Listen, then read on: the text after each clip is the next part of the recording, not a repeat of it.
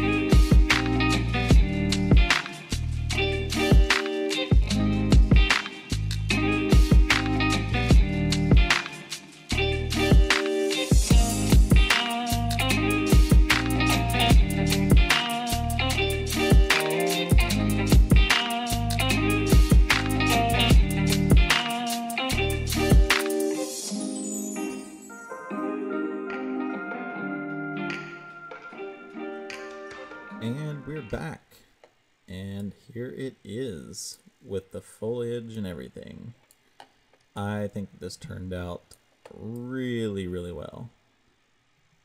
And now if I can just figure out why my guests kind of come right here and then they just turn around and go back. Maybe there's not enough stuff going on while they're... Just ignore this. Yeah, this is... I think this is recorded, but I'll show you guys later. Yeah, they kind of like come up here and then they just turn around and go back. I really don't know why they keep doing that, but I'll figure it out. So there is no interior yet. That will be a later episode. I just kind of wanted to focus on the exterior. So give me just a second. I'll see if I can go into Attribution. If I can remember how to do it. Geez, it's been so long since I've actually done this. I can't edit that person's name. Cool. What about a worker? Yeah, here we go.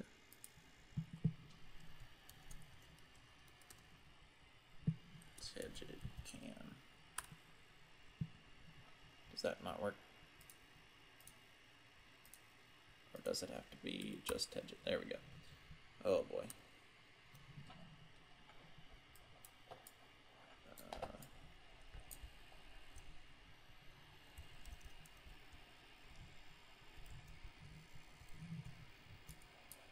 What am I stuck on? Okay, here we go.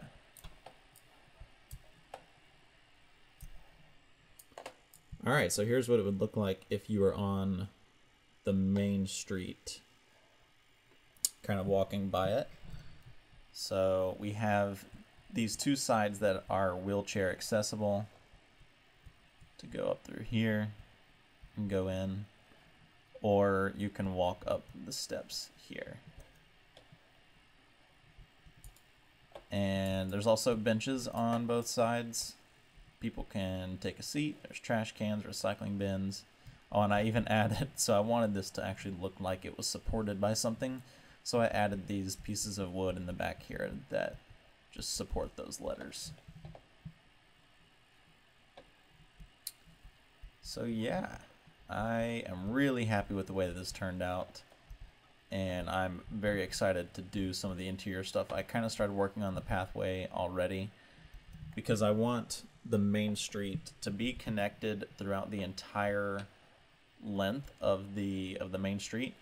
So as in, like, the next building will actually have a pathway that will lead out of this building and kind of go straight into the next one.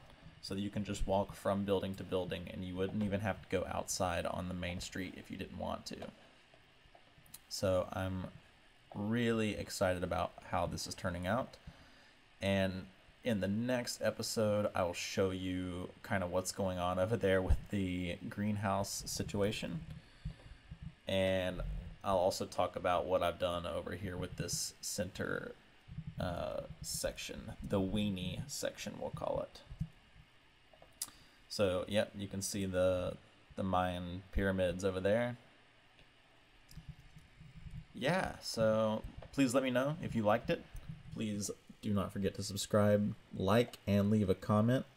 Let me know if you want to see something different or what I should work on next. And yeah, we'll see you in the next episode. Bye-bye.